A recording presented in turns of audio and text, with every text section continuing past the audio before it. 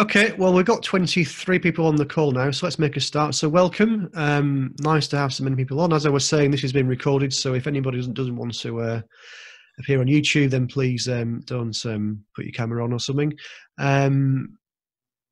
We've got, I think this is enough time now. It's a minute past, so if anybody else joins, I'll let them in at the appropriate time. Hope everyone's safe and well. We're now into our second lockdown. Hope everyone's doing okay with the COVID thing. And we're doing okay. I think this is our 8th or 9th session now on Zoom, so this is becoming quite the norm now. I think it's working pretty well, and great to have some really good speakers on. We've got a few videos from some of our previous sessions on YouTube. Please check them out.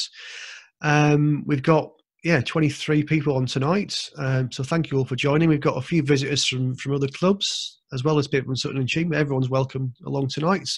We've got a great speaker. We've got Bob Burns, who some of you probably know and some of you perhaps don't know. Bob, G3OOU, Bob spent many years as an RF design engineer and later on in life a software engineer, so a very technical chap and extremely competent. If you've ever had the luxury of, or haven't been lucky enough to go and see Bob's shack, you'll know that most of the kit he uses in there he's built himself, and it works very well and is built to a very high standard. So if you've got any questions, please let me know in the chat window and we'll bring you in at the appropriate time. So Bob, I'm going to hand things over to you, and good luck, and let me just make you the focus of the video. Wherever you gone, there we are. Okay, Bob, over to you. Right, thank you. Good evening to everybody. Topic for tonight is dead bug construction techniques, and I'm going to go through what it is, how you use it, some worked examples. I don't seem to be able to change my slideshow for some reason. Let me just unshare the screen and start it again.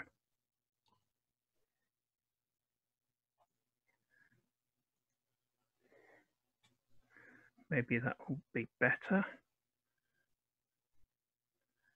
View slideshow. All right, that's working fine. Okay, sorry about that. So yes, we'll look through what it is, what the advantages and disadvantages are, and I've got some examples. Unfortunately, via Zoom, I can only show pictures of them, but hopefully they'll be clear enough. Then I have a picture at the end of my Radio Shack and test bench, so hopefully there's something to interest everybody. So dead bug.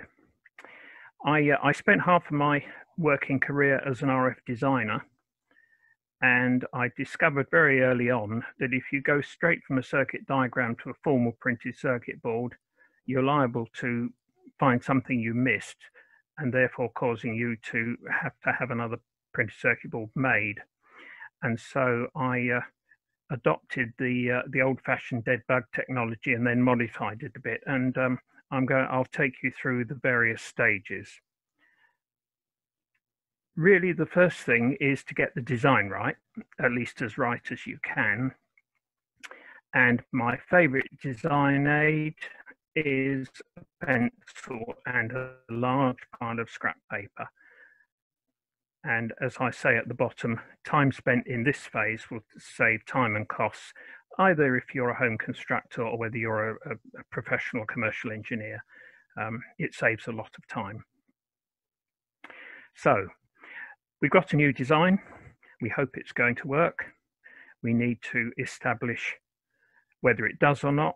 And the basic techniques I've bullet pointed here. As I said earlier, you can make a PC board with all the costs that entails.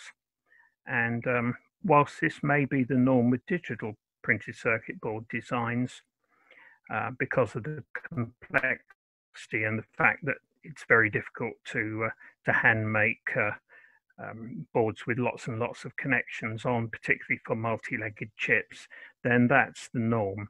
But in the RF world, it is much better to make a prototype with some description. Not ideal to use Veriboard if you're at any sort of high frequency. Doesn't offer very good ground track facility, and quite often you'll find the whole thing will oscillate, give you all sorts of problems. Prototyping jigs where you plug the components in, they're even less appropriate for RF. So that really leaves us with either making a dead bug prototype or possibly using two pieces of 16 gauge wire and putting everything between them. But again, it's not ideal, and you're almost back to the Vero board type. So what is dead bug?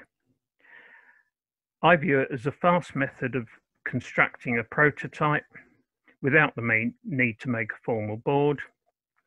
And if you're careful, because you're working on a continuous ground plane, with short leads, it's possible to apply this method up to at least 175 megs.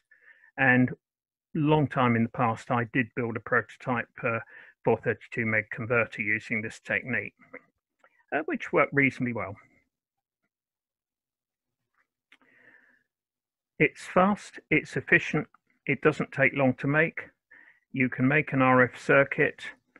I've got some example circuits just to show you how you would go about it, but it is very quick. Really, the important thing is to keep the component lead short, and I'll show you how to very simply construct some supply lines. It's probably not suitable for valves. It's where the voltages are too high, but it's certainly eminently suitable for solid state applications. And my experience has been that you can eradicate most of the problems in using your dead bug techniques, and then go to a printed circuit board with a reasonably high confidence that it will work. Right, why is it called dead bug? In the early days, a lot of the active ICs were mounted upside down. Looks like a beetle with their legs in the air for the sake of argument. Unfortunately, this makes them difficult to manage, and if you need to change one, and of course it's very easy to drop a screwdriver or poke the soldering iron in the circuit while it's still switched on, and then have to eradicate the problems afterwards. But the modern technique is to mount the components the correct way up with the leads pointing down, and then splay them sideways. And if you're going to use multi-pin devices like ICs, if you put them in a tin plated socket where the legs are flexible, unlike a turn pin socket where they're not, then you can again bend the legs out sideways, and then it's much easier to change the device. You simply pull it out of the socket, but you can still reach all of the connections, and you can mount the IC socket very close onto the ground plane. So good for at least 175 megs.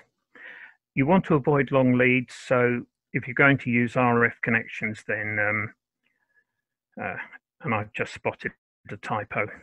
There's a misspelling there. Apologies for that. If you're going to use signal paths 50 ohms, then of course you can use coax, or you can use some strips of printed circuit board as microstrip, and that works quite well.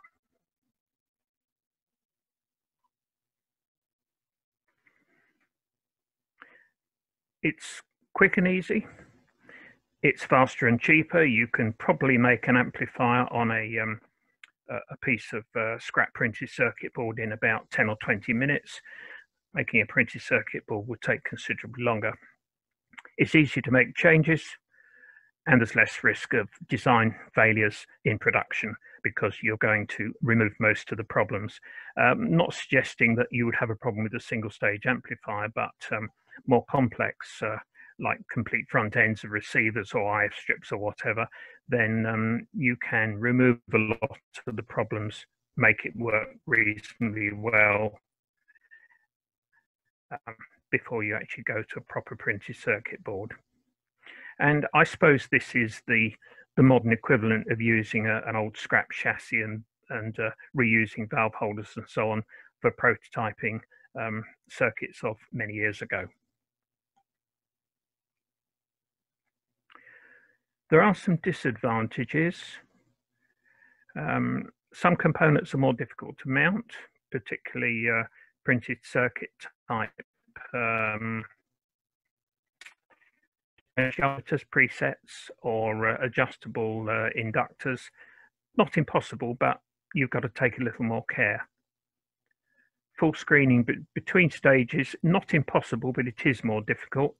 And the open construction does make it more susceptible to external influences and spurious signal radiation. They're all things you've got to take into account. It's a relatively flimsy structure, so you're going to have limited current and voltage capacity, and it's certainly not suitable for high voltage. It's entirely unsuitable for environments where some sort of vibration is present, and it's not easily reproducible, so it's no good for mass production. So it is really a technique for one-offs. Having said that, I've got one or two examples at the end that I made some years ago, including a VFO for a 4-meter transceiver that was used in a car for some while. Right. The first step, and what I've shown here is a single stage amplifier, and we have the advantage that there's no crossovers in the circuit, so it's relatively straightforward to make, and it would be extremely simple to make a printed circuit board for it. But we're going to use this as just a very simple worked example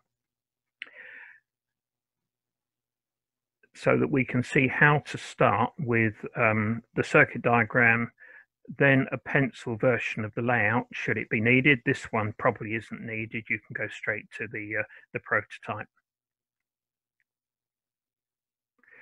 So the initial construction, a piece of scrap printed circuit board with a continuous copper layer, and I reuse my prototypes many times, so there's probably more lead, more solder than there is copper on them, but that's fine, it's not a problem. If you desperately need to clear the solder off, you can take it somewhere safe and heat it up in a blow lamp gently, and the excess solder will just run off. But not on the carpet, please. Right, you notice I'm using components for supports. In my case, I have a large stock of 10 nanofarad disc ceramic capacitors, which have got quite thick leads, and they make ideal mechanical supports, and of course give a degree of decoupling at the same time. So if you need, let's say, a plus 9 volt or plus 12 volt line, whatever it may be, you can mount 2 capacitors on one edge of your scrap printed circuit board, join it together with some 18 gauge tinned copper wire, and if you need a support in the middle, just use another capacitor. They're very cheap and very easy to use. You could use tag strips, I guess, but the capacitors seem to work well and are very easy. And of course, you can take the capacitors off, put them back in the tin and reuse them next time if they haven't been damaged. And I'm showing a continuous copper layer.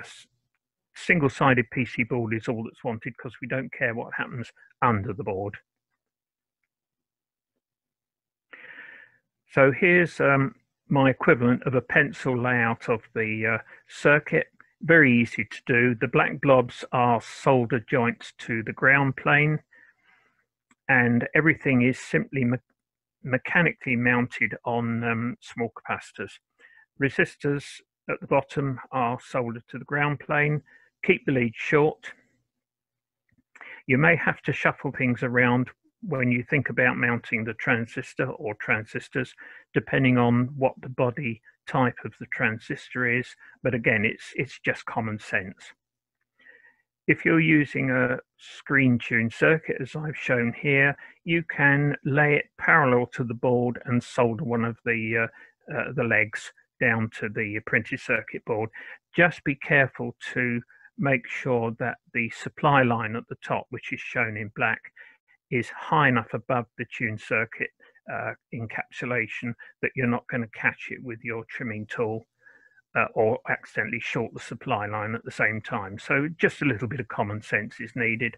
But as you see, the circuit is very easy, and there's absolutely no reason why you shouldn't put multiple circuits on a suitably sized piece of board if you wanted to make a front end converter or whatever it is.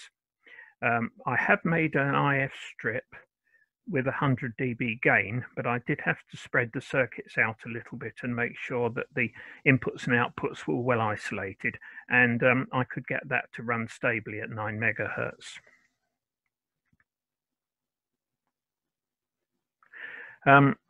Here's an example, slightly high frequency example. This is a very simple constant K low pass filter, and the arrangement of the filter in the picture mimics the arrangement in the circuit diagram. So the M-derived section is the third in from the left. And this is a commercial filter I used to make many, many years ago for 144 megahertz for harmonic suppression on a transmitter. Insertion loss about 0.3 of a dB, 0.4 of a dB, something of that order. And the next slide will show you the frequency response of this open circuit. Sorry, go the right way. Right, there's the frequency response on my Regal analyzer. And apart from a slight dip just before the descension into cutoff, which just requires the inductors to be tweaked slightly, as you can see, even though it's an open construction, I've got a stop band which is between 60 and 70 dB below the pass band. So for an open structure, that's not bad. There's a few spikes in the stop band. They're probably a casual pickup of signals because it's not entirely screened. But it establishes that it's a good test at RF, and it does work reasonably well. I didn't measure the insertion loss of this particular filter because I wasn't expecting perfection, but mounted in die-cast boxes, they worked extremely well.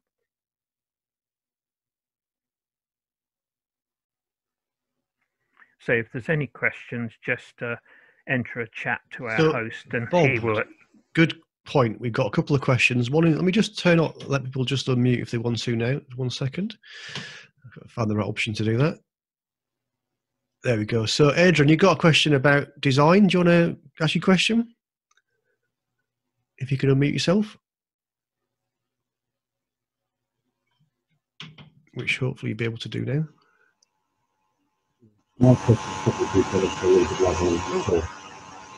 Adrian, are you there? Yeah, I'm here. It's very, very loud. Yeah, my question's probably better. I'll tell you what I'll do. I'll read the question out, Adrian, if that's okay, because it's very loud. So Adrian's question was really, have you used a PC to design PCBs, and what software did you use? I have not seriously used a PCB, and the rather feeble reason is that I'm so used to doing layouts on graph paper where you look at the underside of the PC board, in other words, the solder side rather than the component side. And there are very few PCB layout packages available that allow you a mirror facility. There is one whose name I forget at the moment, but I've found it so easy to do a graph paper layout, and it's probably many years of doing that I don't get on particularly well with PCBs, and I tend to spend more time on design and the electronic side of things. So I've often hinted that I'd like some help with somebody taking on one of my graph paper layouts and turning it into a real PC board, but so far I've unfortunately had no offers. But I do have several very interesting circuits, including an H-mode mixer from PA3AKE, which is works extremely well. I made a handmade board, but I would like to have a proper printed circuit board made. Does that answer your question, or have I copped out?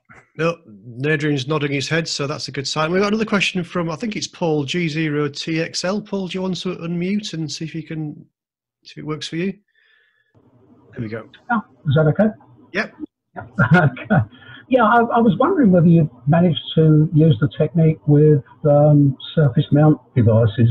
There's a lot of devices now that are only available in SMT packages, so it'd be quite handy to use some of them. It looks rather problematic. Right. Well, I can answer that because yesterday I finished off a digital VFO using the SI570 chip, and I had a lot of problems soldering it onto the board. So when I was doing some prototype work, what I did was to solder some 30 gauge wire on the underside of the oscillator chip, and I left them about 1/4 of an inch long and soldered those down onto the proper printed circuit board. And this was really to try and track down a problem. So it is possible, but I agree that a lot of surface mount chips are very, very small and they don't lend themselves ideally. However, there is one possible solution, and that is for an awful lot of chips. There are PC adapters available which allow you to solder the chip onto a little tiny PC board, which then has dual inline connector legs sticking out below, and you can plug it into a PC socket. Now that obviously has a limited frequency range, but nevertheless, certainly up to 100, 150 megs, I suspect you would probably get it to work reasonably well. You just have to bear in mind the shortcomings of having longer connection leads. But if you're working at low frequency, shouldn't be a problem at all. And those adapter cards are available. Some of them are very tiny. They're only 8 or 10 millimeters square, but they do provide you with a mounting arrangement so that a chip that's about 3 millimeters square or less, which disappears when you sneeze, could be eminently more easy to manage. Yeah, so it's not just the size that I was concerned about. A lot of the devices have got thermal considerations where they've got pads underneath them that have to be soldered down to the board, and that makes it very difficult actually to even make a printed circuit board or assemble it. But I was just thinking this might be a way around it if you could solder slightly heavier gauge wire to those pads and use that to take the heat away. Yes, the other possibility that comes to mind is that you could, depending on the frequency of operation, you could use a piece of copper sheet cut suitably to size and bent in a U shape, which would suspend the chip maybe 8 or 10 millimeters above your prototype board, and also provide some heat sinking facilities as well. Does that make sense? Yeah, it makes sense. I mean, it's a problem that's probably not going to go away. It's getting more difficult. So yes, I think this falls in the digital example, which is you may have to take a risk and try and make a printed circuit board, unless you can divide the circuit into sections and test those individually. Okay, thank you. Any other questions at this stage, or if you have, now's the time. If anyone's got any questions. Okay. Okay, I'll carry on. As I say, if anybody wants to object violently to what I say or has a query, just flag it up with Chris, please. Okay. Right, I should be back on. Now, this is another example of what you can do. Now, I hasten to point out that this was not designed, it was thrown together. There was no intention of making this for a specific frequency. I simply got some wire and trimmers and put it onto a piece of scrap printed circuit board to see what it did. And the trimmers are 2 to 10 puff, and the pieces of 18 gauge tin copper wire are about 3 inches long, 75 mils long or thereabouts. And I put a couple of BNC sockets tapped down to actually see what it would do. And the next slide is the frequency response, which peaks at 222 megahertz. So as you can see, it does provide a passable filter, but as I say, this was purely an exercise to see what was possible. It wasn't a serious design. So if I were making this filter I would want to put some sort of screening between the individual sections, and I'd probably want to put a screen lid over the whole thing. So the stop band is 10, 20, 30, 40, is nearly 50 dB below the peak. I've no idea what the insertion loss was. That wasn't the issue at the time. It's just to establish that at this sort of frequency, it is possible to make a filter which has reasonable characteristics. And I have to say the Regal spectrum analyzer with the tracking generator is a wonderful thing for testing filters. It's just so good, but it does have a limited stop band capability. Depending on the bandwidth of the circuit you're trying to measure, it can become very slow if you want to get the bandwidth of the analyzer down. So sometimes at 100 Hertz bandwidth, it can take 30 or 40 seconds to get the display to update. But on the other hand, it works extremely well. I've just about squeezed minus 80 dB from it, but it's getting quite difficult at that sort of level. And also it requires the device under test to be in a screen box really, which of course makes adjustment difficult. But nevertheless, it's not bad at all. So it's a nice piece of kit, and I gather they're now appearing secondhand at quite sensible prices compared to the new price, which I think was 1,400 when I bought mine, and I believe the new price is now down nearer 1,000. The sideband noise isn't particularly good on them, but the Siglent equivalent, which costs a little more, I think the sideband noise is about 20 dB better. So that's a nicer instrument to use. Right, let's move on. I'm getting through this fairly quickly, so this may be less than an hour. Right, this is, again, just a very simple example of a TDA 2003 audio amplifier. As you can see, I've used some tag strips because some of the components are quite heavy, and you can see the 13-volt line at the top of the picture, adequately decoupled with both ceramic capacitors and an electrolytic. So that sort of circuit, you could put the whole thing together in an hour from scratch, assuming you've got everything to hand, and a very easy way to check it. Bolt the device onto the board, very simple heatsink for short-term use, perfectly adequate. You've got short connections, so there shouldn't be any stability problems, and very quick to test the circuit and see if it works properly. And once it does, you can you can then go to a printed circuit board. This is a rather more complex circuit. It looks a mess. In the bottom right-hand corner is a crystal set with the 3-gain tuning capacitor and the Warite medium coil. The rest of the circuit is a 7 meg super het, which does both AM, SSB and CW. There's no significant IF filtering provided, but it does have AGC. I don't know if you can see the mouse here, but the RF stage is bottom left. The mixer is above it, and the oscillator is next to it. And then there's 3 IF tuned circuits, and then there's a product detector and also a diode detector for AM. And there's a very simple AGC system with the RF gain control, which controls the AGC line in the middle. That covers 7 to about 7.3 megahertz. It'll resolve around a microvolt, 1.5 microvolts, something of that order, which is more than you need for 7 megs, particularly in the evening. The AGC is a bit limited, but the object was to establish that the technique works with a complete receiver with quite a lot of gain. So there's probably 100 dB or thereabouts of gain overall. But of course, there's 2 different frequencies involved, and the IF is 455 kilohertz, so not too much feedback for the closely mounted circuits. The supply line is across the top.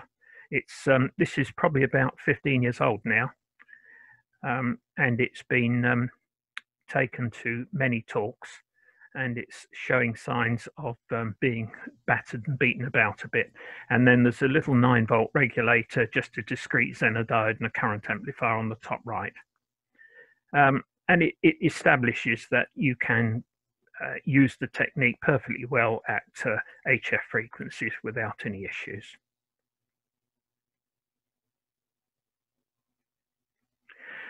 There's a blown up picture of the front end. And as you can see, the tune circuits are mounted sideways on the board, and the little lugs which would go through the printed circuit board in conventional construction, the bottom one is soldered to the board, and the supply line is that you're not going to cause any problems if you put your tuning tool in there and then slip. Don't use screwdrivers, by the way, of any sort for these sort of cores, because you'll break the cores very easily indeed. So you need a proper trimming tool.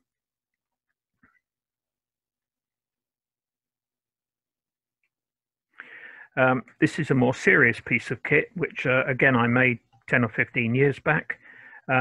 This is a log detector using the Analog Devices logarithmic detector. The bottom left is the Analog Devices bit, the important bit. The top left is a very simple high impedance buffer with pretty well unity gain. Uses a junction FET as the input, and then a bipolar device as the output stage. So its output impedance is very low. Input impedance is roughly a meg in parallel with about 10 puff. And I use that for doing high impedance filter checks.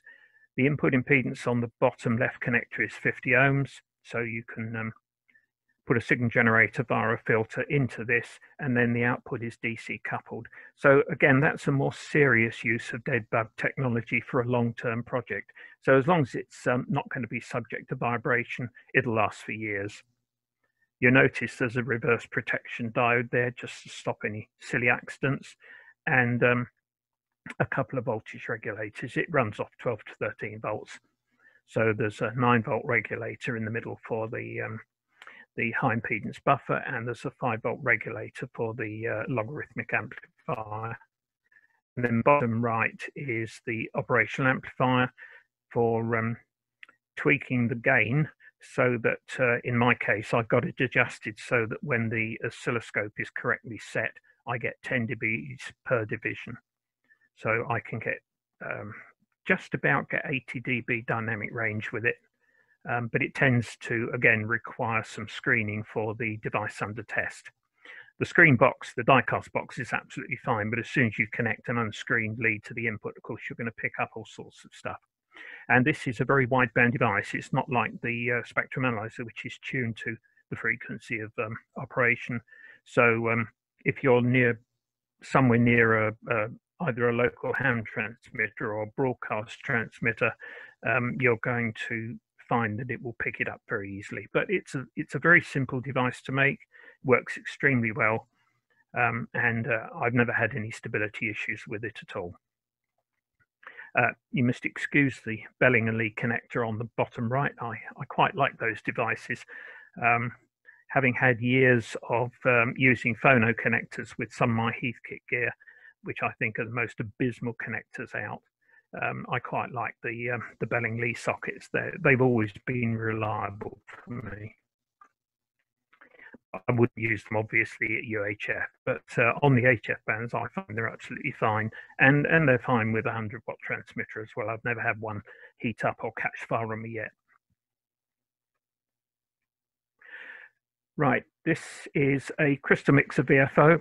It generates an output to drive the mixer of a 70 meg receiver. And again, this was probably made about 25, 30 years ago, and it survived being run around in the car in the early days and is still working to this day. It's a VFO around 7 or 8 megahertz, which is mixed with a crystal controlled source, and then balance mixer, which is on the bottom right here. This is a discrete balance mixer. This is from the days before we had SBL1s and so on. And then some simple tune circuits and a buffered output. So it produces a few milliwatts of output, which is fine. So again, it's a more serious application of the technique that I'm talking about.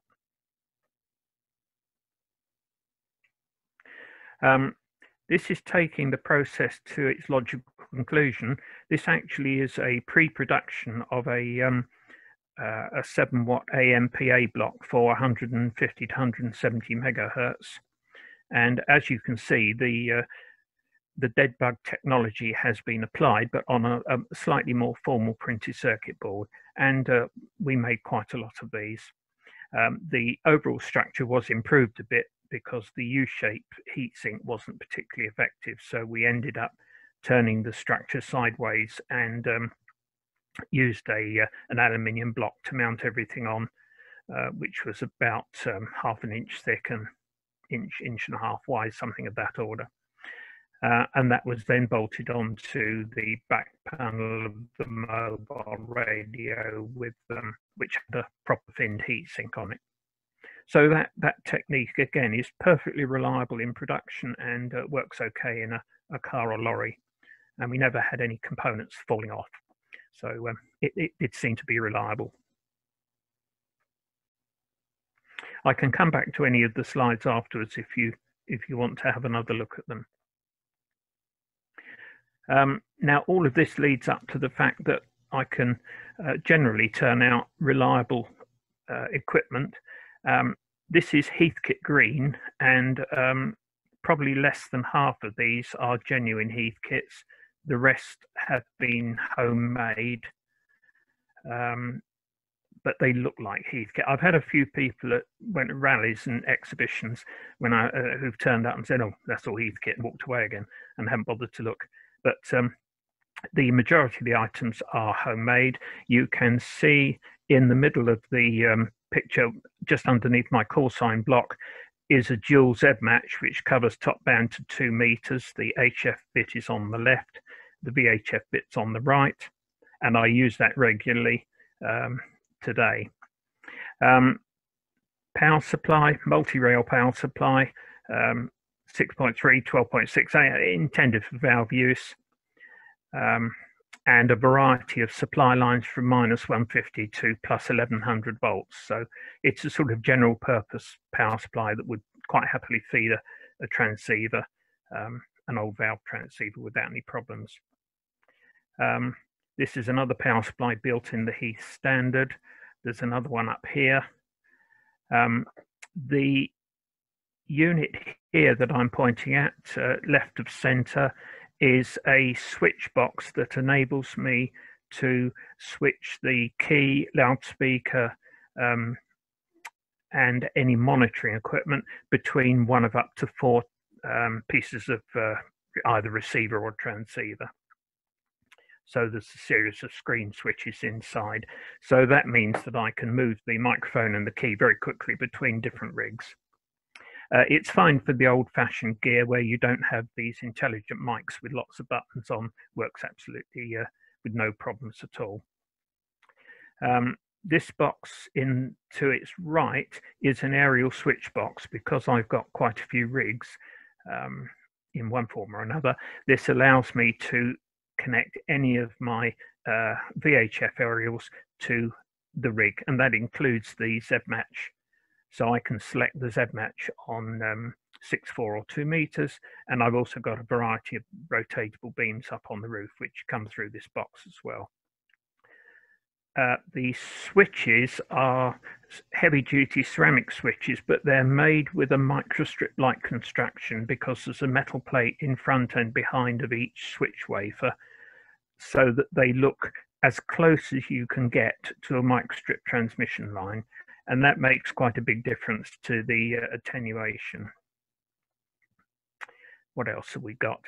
There's an SB101, which has been specially modified for top band. And that was a real pig of a job because I had to add an extra position to the entire band switch. So the whole unit had to be taken apart, which was a week of days and evenings work some years back. This is an SB310, which was a shortwave listeners receiver, been completely rebuilt, uses 7360 beam deflection mixers. Performance is extremely good. IF rejection is close to 100 dB. In fact, if I put several milliwatts of 3.395 in, I can't hear it coming through into the rest of the IF strip. So that works very well. This is an SB401. These two provide full break-in, as I'm primarily a CW operator. And this is an SB401, which is an HF bands Heathkit transceiver with, again, top band added. So I can do all the 6 major bands on that, but I can't do the work bands. The receiver does cover the work bands. I think that's probably all. Some of my old professional test gear that I used to make many, many years ago when I worked for myself for a while before I went back to a proper job that paid. And towards the lower right is a synthesized communication receiver that I was involved in the design of in the very early 1970s. So that's the Radio Shack that I have at the moment. This photograph is 2016, so there've been 1 or 2 changes. I've still got the IC 7400, which I find is a very nice piece of kit, and I've recently added an IC 910 with 23 SEMs on. So I do have some commercial gear as well as my own homemade stuff. The test bench. Again, this photograph is very slightly out of date in that I don't have the Roden Swartz wave meter in the middle anymore. But the Regal analyzer, I've got a very low noise HP generator, a very noisy Marconi generator, and then the more conventional test gear that I think most people have. I've got a 100 meg HP scope, an analog scope, and the Regal equivalent. I actually prefer the analog scope for many applications, although it's not quite as accurate. The Regal is nice for making accurate measurements, but the Regal loses lock when the signal amplitude goes down, where the analog one doesn't. So that's quite nice. Crystal activity meter, bought that for 50p, and it's absolutely invaluable as I have a very large crystal bank. I've got an old CT, I think it's CT52, which was a World War II noise generator, and I have brought the noise diode out onto an external unit connected via a cable. So the noise generator head is very, very close to the socket that you can plug into your radio. Bird through line and 100-watt dummy load, and the oscillator top right for driving my Marconi Q meter.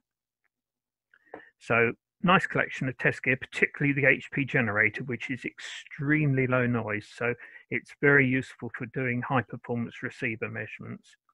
And it is, of its vintage, one of the quietest generators that existed. Sorry, Bob Frank had a comment. Bob Frank, what was your comments about the HP generator? If you come off mute.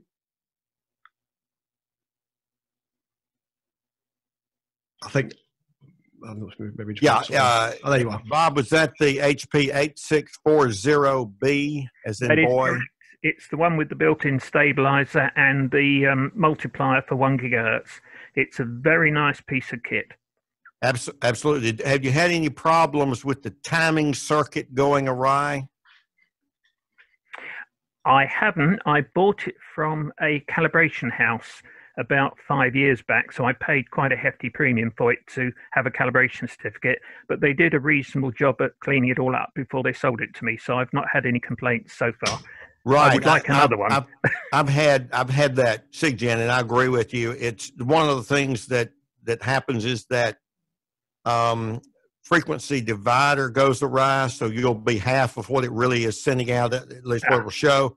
The other thing is the plastic gears over time, if you let them set up, they will eventually crack. And a fellow in India is now turning and machining out brass gear replacement. So if you ever need that, bear in mind. But thank you. Yes, I've read a number of the horror stories on what can go wrong inside, but touch wood, so far mine has been fine, and it is a lovely piece of kit to use. Absolutely, and I kind of agree with you about the difference between the digital versus analog scopes. I have both in my workbench, and each certainly has its place. Very, very good. Thank you for the presentation. Thank you very much. Right, that's it. Any other questions? We have got some more questions, Bob. So, Richard, you had a comment and a question. Richard, do you want to go ahead?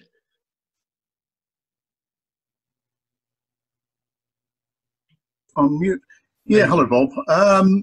Noticing your sort of basically floats of components, have you thought of using, or do you use sort of bits of scrap PCB or like little squares glued onto the piece, onto your backplane as such, to sort of, rather than have things floating? Oh, like those Manhattan Square things. Yes, I know what you mean. No, yes. The simple answer is no. I've always tended to try and be quite careful, and I don't keep a prototype for very long. So once I've established the circuit works, it generally gets taken apart because I have a limited room. The lady of the house, who must be obeyed, requires that I keep everything in one room. Otherwise, she gets just a little bit uppity. So I tend not to keep things assembled for too long in order to keep the space down. But no, I'm quite happy with 18 gauge or 16 gauge wire stretched between components. Yeah, thank you, Bob. And we also have some comments from Tony as well. I think this is more about the earlier question about carriers for service mount devices. Tony, did you want to jump in and make any comments?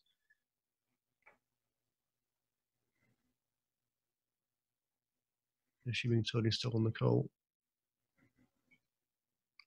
Maybe not. Okay.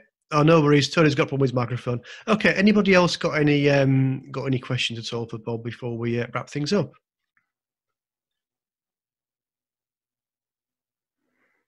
No.